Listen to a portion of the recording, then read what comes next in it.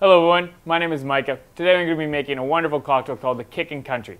We're going to use some Brugal Anejo rum, which is more of a drier dark rum. We're going to be also using some Jim Beam Red Stag bourbon. It's the regular Jim Beam, but it's been infused with some black cherry flavors. It's really nice and rich and makes it for really good cocktails in such as this. We're also going to be highlighting that cherry notes. We're going to use some Bols cherry brandy liqueur to give it that nice essence. And we'll add in some fresh lemon citrus juice, cranberry juice, and finishing off with a little bit of ginger ale. So let's get started and make this drink.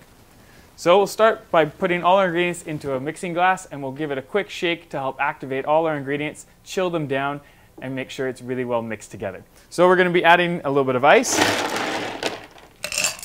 and then adding in all of our liqueurs. We'll start by using 1 ounce of our Brugal Anejo rum.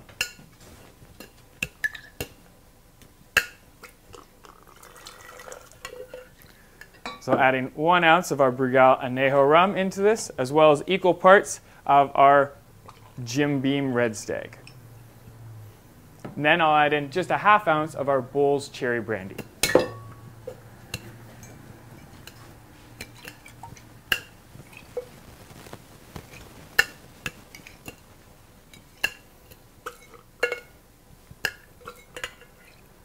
So just a ½ ounce. Putting that into there.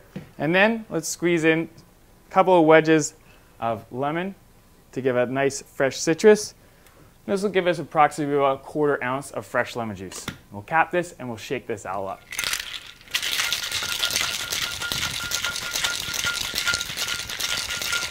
Now it's all been chilled together. We'll break our seal. We want to grab our glass we're going to put in. For this one, I figured a really nice redneck wine glass will work.